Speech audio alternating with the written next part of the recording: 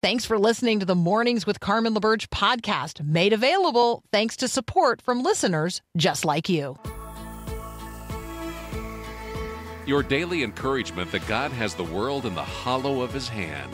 This is Mornings with Carmen LaBerge on Faith Radio. If we're gonna fly, we fly like eagles, arms out wide. If we're gonna fear, we fear no evil. We will rise. By your power, we will go. By your spirit, we are bold. If we're gonna stand, we stand as giants. If we're gonna walk, we walk as lions. Can we have a feelings conversation? Can we have a feelings conversation for just a moment? I know. Some of you don't like to talk about your feelings. Here's the good news. As you tell me how you're feeling, you probably have an otherwise cone of silence. So this is a safe place to share your feelings. How are you feeling today? I'm Carmen LaBerge. You're listening to Mornings with Carmen. This is the Faith Radio Network. Feelings conversations are sometimes hard to have, but we do need to get in touch with our feelings from time to time. And so let me ask you, how do you even start answering that question? Because the feelings conversation, how are you feeling today? I don't know about you, if you have been on your on your app that's helping your brain stay active. It starts with a question that has this range of faces. Goes from super sad or angry all the way to elated happiness emoji. And you are supposed to pick a face that represents how you feel today. That is hard to answer for me. I got to tell you, how are you feeling today is a hugely difficult question to answer because it's all about what you foreground in your thinking as you answer the feelings question. Is this a head, shoulders, knees, and toes question? Is this a do I have a headache? Do my shoulders and knees ache? Are my feet cramping? Is this a feelings conversation in terms of physicality? Is this a conversation related to how you feel psychologically? How are you feeling today? If a past trauma has pressed itself in on your heart and mind, then how you're feeling today may have much less to do about your body and much more to do about your thinking, how you're feeling, your mood, psychological feeling. And then there is an entire spiritual perspective. How are you feeling, in terms of your soul and your outlook? Are you possessed of a peace that passes all understanding? Do you recognize that circumstances are not what they necessarily appear to be if everything is held in not only an eternal, but a perspective that is subject to the sovereignty and authority of God? How are you answering the feelings question? How are you feeling about the world and everything in it? That's a different feelings question than how are you feeling, right? How are you feeling in relation to God and the reality that God's got you in the very palm of his hand? How do you feel about the reality that God is closer to you than your next breath? How do you feel about the reality that God speaks forgiveness over you? How do you feel about his mercies new every morning? How do you feel about the reality that at just the right time, God sent his son, born of a woman, subject to the law, subject to the realities of human life, subject to everything that you and I experience. God sent him to redeem us in order that we could be reconciled to him, in order that we could know God and be adopted as his very own children. How do you feel about that today? How are you feeling? The how in the how are you feeling question is worth pausing over as well. This gets to the conversation that we have from time to time about what are you thinking about, and then how are you thinking about what you're thinking about. So how are you feeling? Are you feeling what you're feeling as a person who is in Christ, abiding in Christ, with a life hidden in Christ, covered by Christ, walking with Christ, heading toward Christ, Christ at the center, before me, behind me, beside me to guide me? How are you feeling what you're feeling today? The feelings question is out there a lot. Hey, how you doing? How you feeling today? And you and I have the opportunity to foreground the reality of the gospel, or foreground what I increasingly like to call the organ recital. How are you feeling today? Oh, well, this organ over here doesn't feel so good. And my bones are achy, and my stomach is upset, and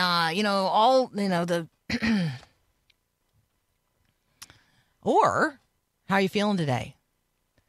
You know what? God is on the throne, not only of heaven eternal, but the throne of my heart. And so I'm possessed of a peace that passes all understanding. I'm not living under the circumstances. I'm living with a divine perspective in my life and your life and this world in which we live. Man, the world is a mess. It groans with eager longing for man's redemption. And that is who Jesus is and what he came to accomplish. So I'm feeling pretty good. In fact, I'm feeling great. In fact, I am possessed of an unassailable joy. How are you feeling today? We're going to have a little checkup next with our friend, Dr. Jeff Barrows from the Christian Medical and Dental Association. I'm going to ask him how he expects people to answer when he asks them how they're feeling. That's up next here on Mornings with Carmen.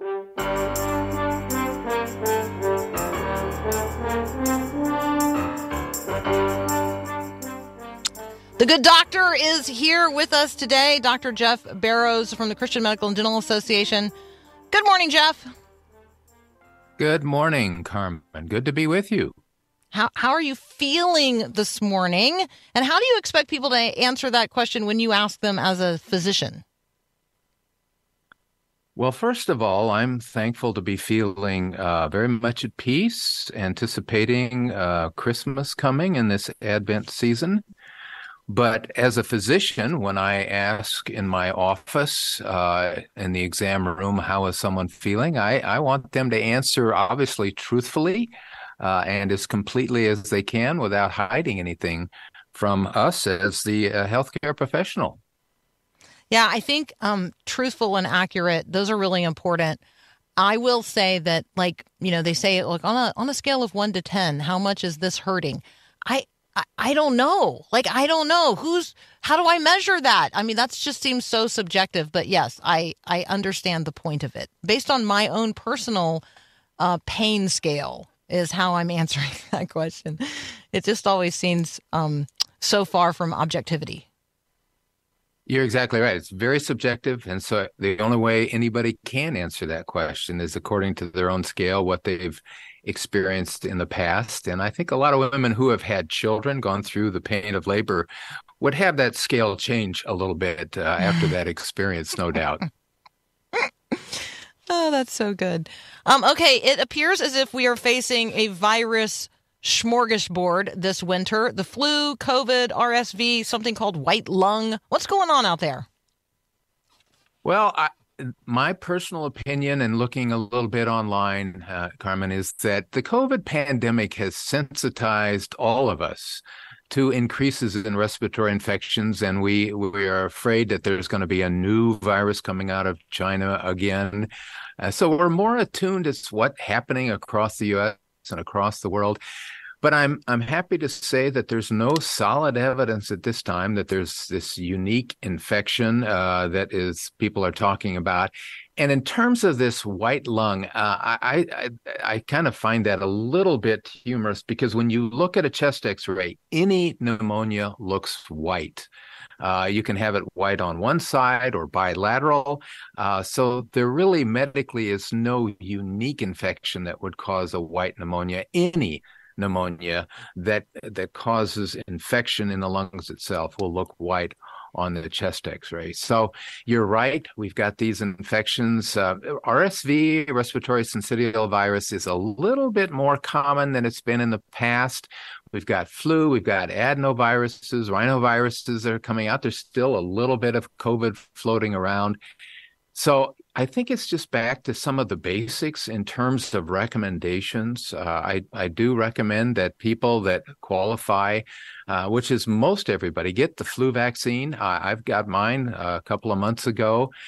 If you are immunocompromised for whatever reason, RSV is a good vaccine to get as well. Unfortunately, there's some places of shortage around the country, so you might be limited to your ability to get it. But I think lastly, we need to use common sense as well. If we are sick or one of our family members is sick, stay home. Don't send a child out to daycare when they just start a cough or they're sneezing all over everybody. They're not going to do a good job of being hygiene-minded. So my recommendation is keep them home. But we don't want to go back to the lockdowns. But I think there are some basic common sense measures that we can take to keep spreading our germs to others, especially in our family. Let's talk about substance abuse. Let's talk about substance abuse among young people. I don't think it's going to surprise any of us that, kids who are, let's say, taking prescription drugs that are not prescribed to them are also co-ingesting alcohol alongside that. Let's talk about that. Let's also talk about how religious engagement might help prevent substance abuse. Yeah, this is to me an encouraging study, and I've raised 3 children myself, along with my wife, and I know that as parenting young adolescents, you want to do whatever you can to keep them from getting caught up into the whole drug and alcohol issue. And, at that time, we hoped that church involvement would lessen the risk, but there was no proof of this. But this is a very encouraging study that does provide some proof that religiosity is related to a decrease in involvement with drugs and alcohol. And it's a study out of the University of Central Florida. They took data from the U.S. National Survey, looking at various issues between 2015 and 2019, contained over 57,000 young people. And they kind of dove down into the data, looking specifically at prescription drug misuse and alcohol co-ingestion, as you mentioned, over the previous 30 days of when the survey was undertaken in those years. And what they found was that those that had expressed that religiosity was important to them, their religious beliefs, that they actually made decisions on the basis of religious beliefs and had regular attendance at religious meetings, they had an 18% lower risk for any prescription drug use and co-ingestion with alcohol, and 28% lower risk for opioid ingestion. So very encouraging. The study is a great study because it's large. It covers multiple years. They did a great job at controlling for covariables, and really, so we can finally say that there actually is proof that getting young people involved in church and religious activities will decrease their risk of being exposed to prescription drug and alcohol use. That's so good. That's such good news. We're going to continue our conversation with Dr. Jeff Barrows here in just a moment. We have highlighted the fact that the U.S. suicide rate reached a new record high. We're going to touch on that subject and as soon as we surface this conversation, we want to be quick to remind you of the National Suicide Hotline, which is just 988. So if you or someone that you know or love needs to have a conversation right now or today about suicidal thoughts or ideation, 988 is open all the time.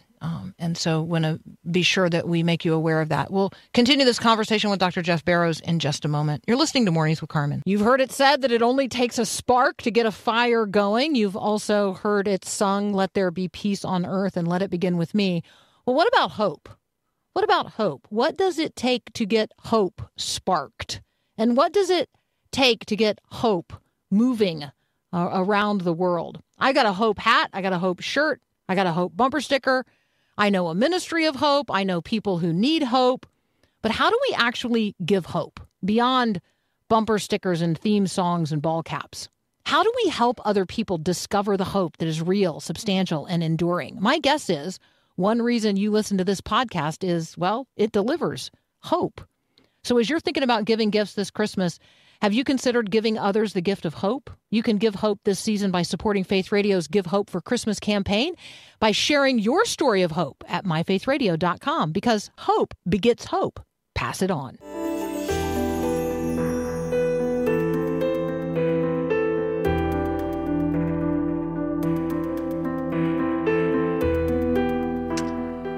If you or someone that you know is in need of hope, we want to encourage you to text the word hope to 877-933-2484.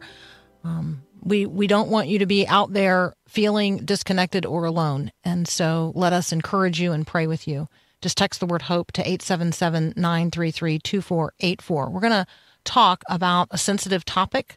It's a topic of deep concern, and it is the subject of suicide, the taking of one's own life. The National Center for Health Statistics recorded nearly 50,000 suicides last year. That is an increase of 2.6% from the prior year, and it is the highest since 1941.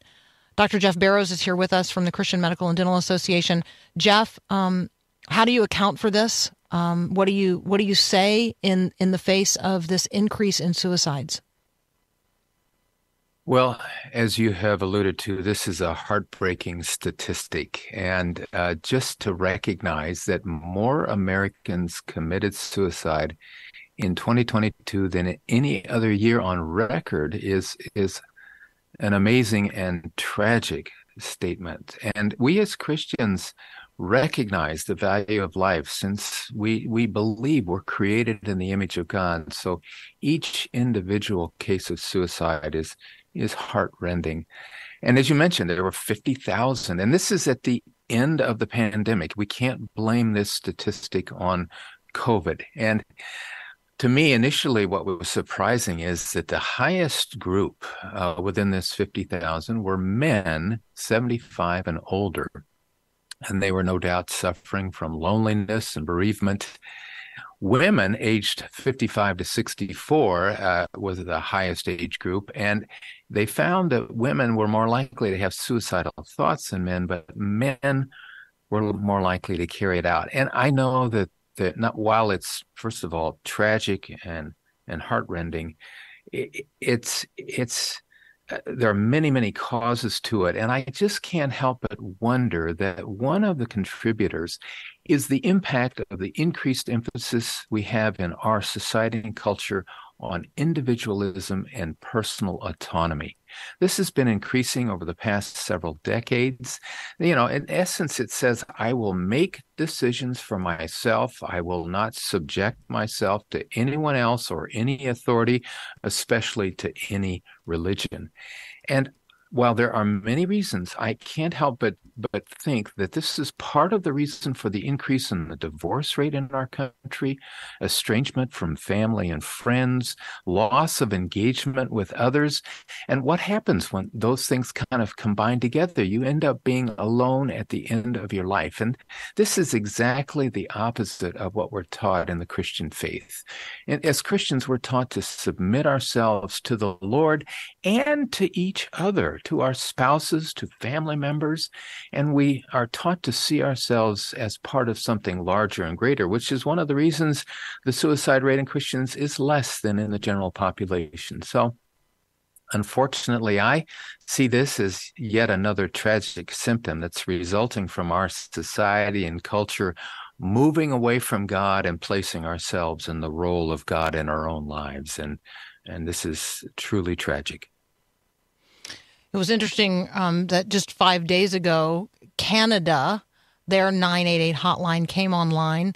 And I'll just go ahead and confess to you, that's a little confusing because in Canada, they're also like openly advocating that people make use of medical aid in dying. I mean, they have a whole MAID system, and they've a lot of folks accessing that. So can you talk a little bit about maybe just the confusion that exists around the topic of life and death? Yeah, you're not alone in being confused in this. I think there are a lot of people, including some of the government officials, are unsure what to do up in Canada. And right now, the act of euthanasia is legal in Canada. So the difference between assisted suicide and euthanasia is assisted suicide is when a healthcare professional gives medication to the patient that will kill them, and then the patient takes that medicine. Euthanasia is when the healthcare professional administers the drugs to the patient. And euthanasia, not only is it legal in Canada now, but they are now opening it up this coming spring to those that have a mental health disorder, including depression. So on the one hand, they're telling patients that have depression and suicidal thoughts, well, here, you can go ahead and be euthanized. And on the other hand, they've created this hotline. And so there's clear confusion. And I'm interested to see how it will work its way out. But the other thing that I would just add is that this may well be coming to us here in the United States. And we've already got assisted suicide legal in 11 jurisdictions, 10 states plus the District of Columbia. So it's coming. There are lots of people that are trying to get it legal in more states, and we just need to fight this off as Christians and recognize that we don't have the ability to take our own life when we want to do that. Yeah, the Lord gives and the Lord takes away. Blessed be the name of the Lord. And the reality that we are subject to God, whether we acknowledge it or not, is a part, I think, of the larger conversation that we as Christians need to have. And I know people who profess to be Christians who are interested in controlling this aspect of the end of their life. And so this is a conversation that pastors need to learn to have. It's a conversation that, we need to be having in women's ministries and men's small groups. Like, this is a conversation we've got to be having because older adults in the United States of America are increasingly alone at the end of life. And so as Christians, we got to make sure that people are knit into the fabric of Christian communities. And that means the local church needs to be on the forefront of this conversation. I fully agree. And the other point we need to make is that a lot of people are choosing this MAID because they think they're going to suffer and they can limit their suffering. They need to understand that medicine and the ability of medicine to deal with that suffering has made tremendous advances, especially over the last 1 to 2 decades. So that's not a reason to choose MAID. Most people, in fact, end up choosing it because their family members want them to, but you don't need to worry about suffering. There's good medical care and pain medications that can deal with that and help you have an easy transition into natural death. Jeff, we don't have time today to unpack this entire conversation about, when doctors play God, but can you just maybe brief us in on the fact that this conversation is taking place? Yeah, there's a tragic story out of the UK, and briefly, there was a girl born by the name of Indy Gregory earlier this year. She ended up being diagnosed with a very rare degenerative mitochondrial disease. It's very similar to ALS, except it can be a lot more severe. And so she'd had several interventions and even surgeries. And at 6 months of age, the National Health Service doctors in the UK recommended that she be allowed to die. And the parents, of course, disagreed. They filed a lawsuit. The judge agreed, unfortunately, with the doctors. But this was complicated by the fact that the Italian government stepped in and said, we'll give her citizenship, Italian citizenship, and pay for all of her medical expenses. And a children's hospital in Rome offered to take her, but the judge still would not allow it to happen. So tragically, baby Indy died on November 13th. And this was just, as you said, an example of judges and doctors playing God as to when a baby should die rather than looking for every way possible to prolong her life. So this is one of those where, see, I'm going to take issue. I'm pro-life from conception to natural death. And so I don't necessarily believe that every medical intervention that is possible is necessarily like just because we can doesn't mean we should. And so I know that I might sound non-empathetic on this point. But, death is not the worst reality. I mean, if I'm a Christian, then I believe that, that death is not does not have the final say in a person's life. So I would say this is a conversation, an ethical conversation that I, as a Christian, could engage in from more than one perspective. You're exactly right. And what you're discussing, Carmen, is what we call medical futility. And in fact, we're revamping our ethical statement at CMDA on that. And you're exactly right. There are situations where any further medical intervention is futile and natural death should be allowed to happen. I don't know that we were at that point with this young baby. I don't know enough about the medical exact information of what was going on.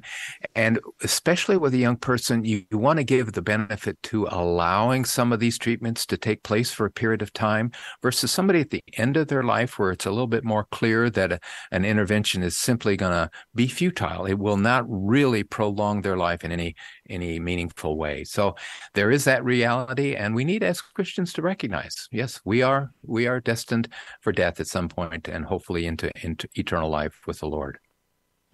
That's very helpful. Jeff, as always, thank you so much for the conversation and for helping us think through these very important issues in life. My pleasure to be with you again, Carmen. Great to see you. Likewise. That's Dr. Jeff Barrows. He's with the Christian Medical and Dental Association, cmda.org, for all kinds of great resources. Their position papers I find particularly helpful in the conversations that we're seeking to have today. All right. So one of the things that that Luke mentioned is that all of the annual events in the little town of Bethlehem, all of the events in Manger Square have been canceled this year. Bethlehem is in the West Bank and not a safe place for Christians to be expressing their faith during this particular Advent and Christmas season. And so let me advocate this. You can take a virtual tour of Bethlehem. You can take a virtual tour of the Holy Land. There are all kinds of options online for Advent pilgrimages to fulfill that desire and to take you into the places and spaces where, we read about them in the Bible. And so you can now visit them virtually, which I think is a great gift. How not to ruin Christmas. Have you had a ruined Christmas? Don't miss the miracle of God's greatest gift in all of the midst of, the cacophony of consumerism and other things. So we're going to talk with Dan Metzger next. He's an author and a pastor. We're going to talk about how not to ruin Christmas. That's up next here on Mornings with Carmen.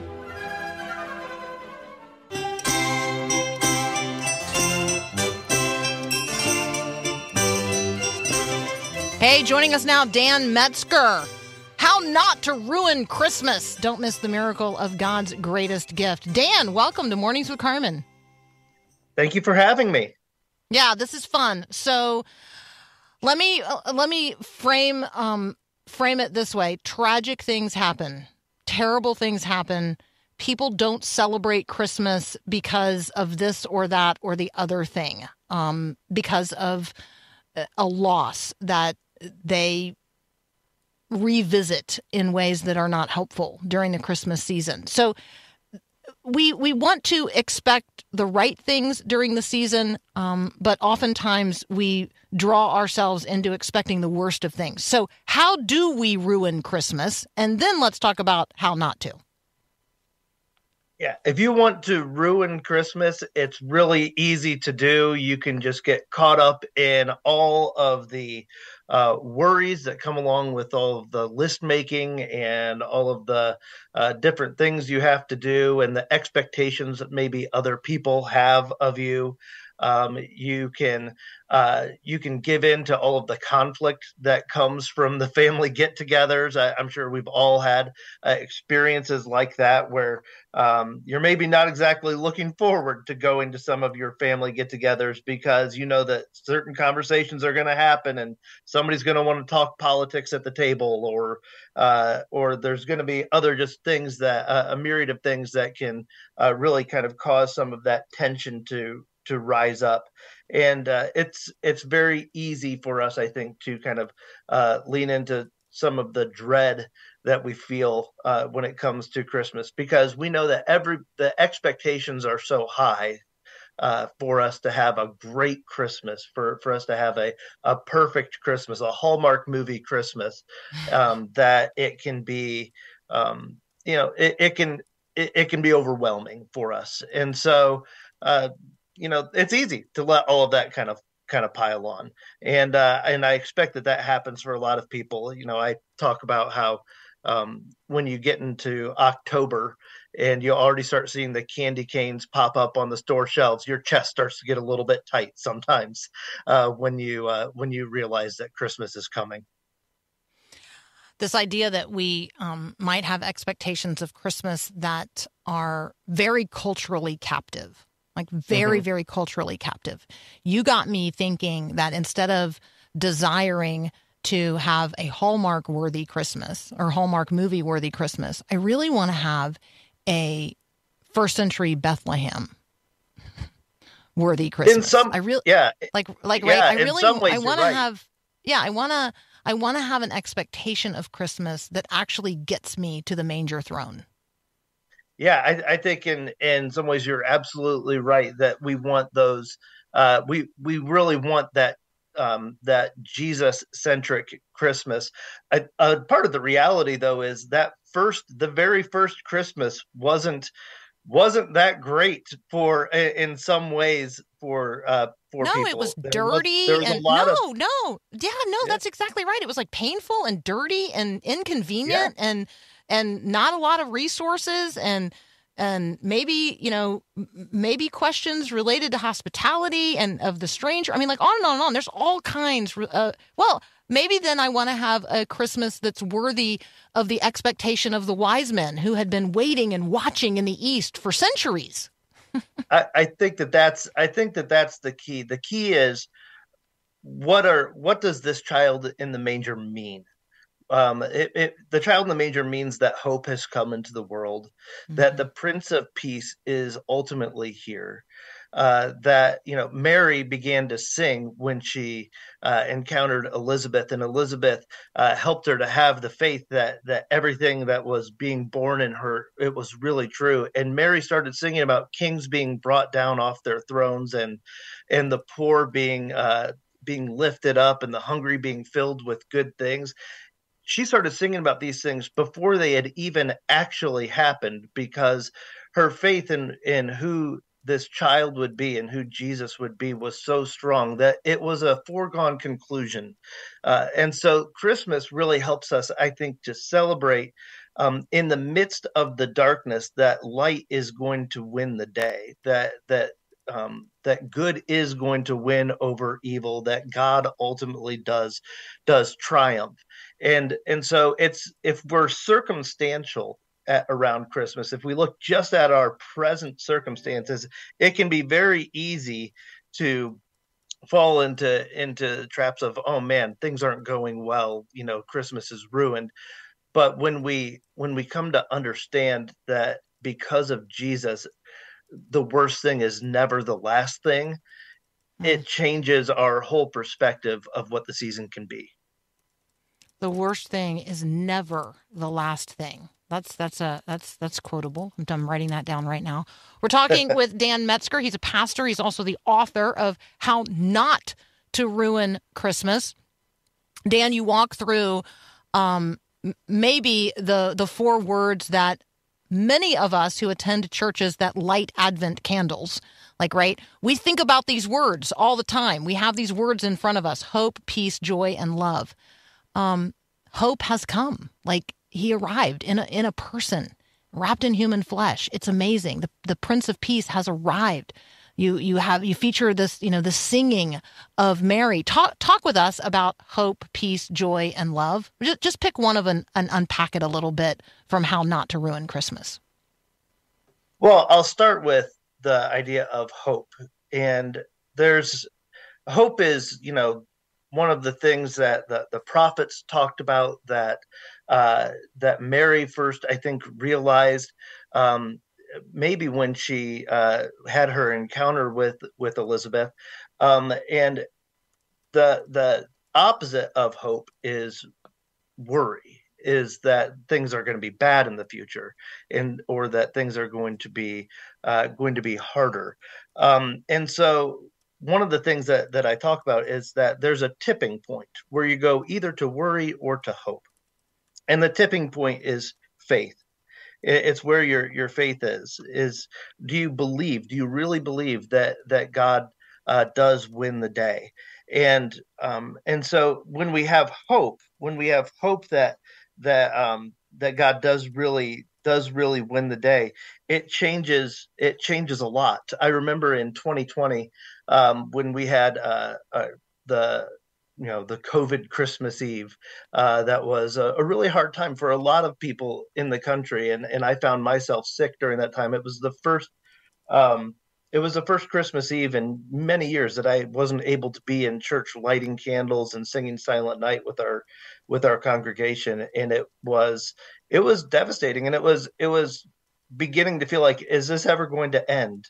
And towards one of the things that we did, because we knew we couldn't get together, was we put together a video to send out to our congregation. And at the end of the video, it was our worship leader singing Silent Night in an empty sanctuary, while pictures of our congregation in their homes, holding their candles in front of their Christmas trees or sitting on their couches together with their family. Just these pictures began to scroll through, and I found myself tearing up. And the last frame was the words from the Gospel of John that tell us that a light has come into the darkness, and the darkness cannot overcome it. And it couldn't overcome it. The darkness couldn't overcome light in 2020, and the darkness doesn't overcome the light today. And so we have hope. We have hope that even in the midst of the darkest nights, that there is good yet to come.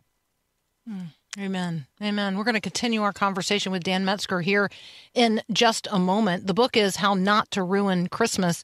If you're thinking right now about somebody who needs some hope this Christmas, don't forget we are giving hope for Christmas right now at myfaithradio.com. You can nominate somebody who needs some encouragement during this Christmas season.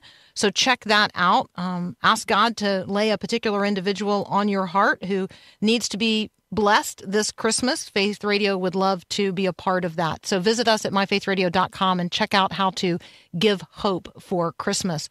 We're going to continue our conversation with Pastor Dan Metzger here in just a moment. The book is How Not to Ruin Christmas. As we consider the life of Jesus and the life of the first generation of Christians, reading here the book of Acts and all the letters to the Christians in the New Testament, we see people who wake up. They come to see and understand and then receive Jesus as their Savior and Lord. And it changes everything. We see Christians then telling other people about the good news and inviting them to respond in repentance, be baptized, and follow Jesus. The movement of Christianity grows person by person and then exponentially as people walking in darkness receive the light of Christ and want others to know what they know and have what they have. Well, you and I are living in dark days. People need light. And Jesus is the light of the world today in the same way that he was the light of the world at the beginning of creation and at the first Christmas and throughout his life on earth and in his radiance now at the right hand of the Father. Jesus is the light of the world. So if you're walking in darkness of any kind today, I invite you to consider Jesus. If you'd like to know more about what it means to begin a relationship with Christ or to chat with someone about it, just text the word faith to 41224.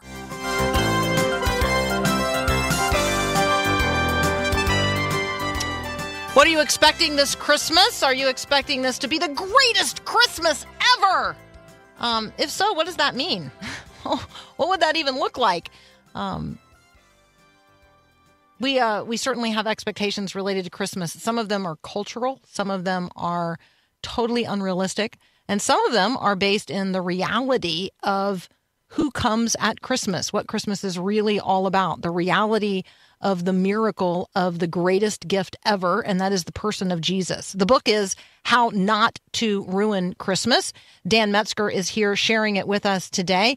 Dan, let's jump ahead a little and let's talk about regifting. Why regifting? So a part of what inspired me to kind of think about this book and write this book is, as a pastor, every year I'm trying to come up with a different way to tell the story, to tell the story of Christmas, and to talk about, the child born in the manger and hope, peace, joy, and love. And it kind of dawned on me that we don't need to come up with something fancy and brand new. We get the same gift from God every year. It's he gives us the greatest regift of all time. And we can sometimes kind of look down on regifting. We have the regift box in our closet that we give to people. The candle that somebody gave us last year, we're giving to somebody else this year, and we can kind of look down on the idea of regifting. You have to but keep. God gives Here's my regifting. I definitely have a regifting strategy, and here's one of the things I have learned over time.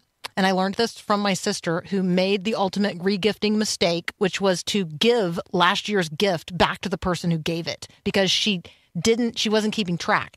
And so you have to keep the card with the gift until you give it again.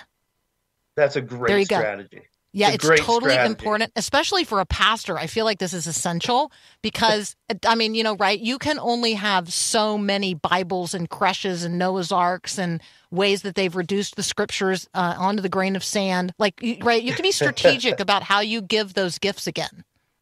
That's a great point. That's a great point. So God though has the best regift box, and God gives us the same thing every year. God gives us his presence. He gives us Emmanuel, God with us. And it's the thing that we need every year. And it's the thing that we need to be reminded of every year. And so it's really God's presence that gives us all of these things that we need. We have hope because God is with us in Jesus. We've seen God move mountains in the past, and we know that he can do it again. And we have peace because God is with us in Jesus, right? He's the Prince of Peace. And he comes and tells his disciples in the upper room, peace I leave with you, my peace I give you. I don't give you to you as the world gives. And we have joy because God is with us in Jesus. And there's a joy, I think, that just comes from being just close to God and knowing that God is near. And we have love because God is with us in Jesus. So all of these things we find in this regift, this thing that he regifts to us every single year. And it's the greatest regift of all. It's fantastic. Talk with us a little bit about singing. I love the observation related to Mary. I also love the story that you remind us of in terms of the bells. I heard the bells on Christmas Day. You do a beautiful job retelling that story. Talk with us about singing and its relationship to joy, and even in the midst of sorrow. There's something about the Christmas songs that just really I think have some beautiful beautiful phrases in them and beautiful stories behind them that really help us to experience the joy of Christmas. I talk about how Henry Wadsworth Longfellow in the 1860s. It was 1863. He woke up on Christmas morning and he could hear church bells ringing, and it was a Christmas that could easily have been the worst Christmas of his life. And he had just 2 years earlier lost his wife Fanny in a tragic fire. His son had been off fighting in the Union Army in the American Civil War, and on the first day of December, he had gotten a telegram that Charlie had been shot during the Battle of Mine Run, and was alive, but was kind of clinging to life. And so the Civil War is raging. He's this widowed father of six children. His oldest is off fighting in a bloody war, and he hears Christmas bells ringing. And so he begins to write down the words that I heard the bells on Christmas Day, their old familiar carols play. And he says in there, in despair, I bowed my head. There is no peace on earth, I said, for hate is strong and mocks the song of peace on earth, goodwill to men. And he could have stopped right there, but he doesn't. He goes on and continues to write and says, then pealed the bells more loud and deep. God is not dead, nor doth he sleep. The wrong shall fail, the right prevail, with peace on earth, goodwill to men. And there's something about the bells during on Christmas Day, even in the midst of his hardest moment, in the midst of his darkest circumstances, that reminded him that God wins the day, that God is with us, even in the midst of war, even in the midst of tragedy. It's no mistake that we celebrate Christmas during the darkest days of the year, when it seems like things are at their worst. And we celebrate knowing that light is overtaking darkness. And so there's parts of that music, especially his song, I Heard the Bells on Christmas Day, that I really think just point us right towards the true joy of Christmas. Dan, what a gift. Thank you so much for re-gifting us this year with the gift, the greatest gift, the gift of Jesus. The book is How Not to Ruin Christmas. Christmas is going to fall on one of the longest and darkest days of the year. It's going to be dark on Christmas. It's going to be dark in ways not only physical, but it's going to be dark in terms of the events unfolding in human history. And into that darkness, light is born. The light of the world is going to penetrate the darkness, and he is going to take up residence among us to be the very light of life, the love of God, wrapped in human flesh, re-gifted in a box we call a manger. Hey, one of you texted me that we need to be praying today for the people of India under horrific floods related to a powerful storm sweeping through that part of the world. So let's be mindful that God's got the whole world in his hands. He has deep concern for each and every precious person. So let's tune up our prayers today for this world, that God would not only have it in the hollow of his hand, but that people would recognize that God is closer to each of us than our very next breath. Have a great day, and God bless.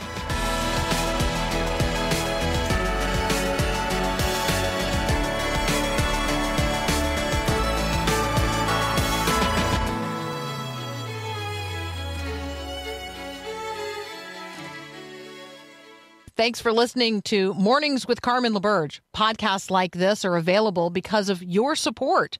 If it's important to you to hear things that encourage your faith, click the link in the show notes to give now. And thanks.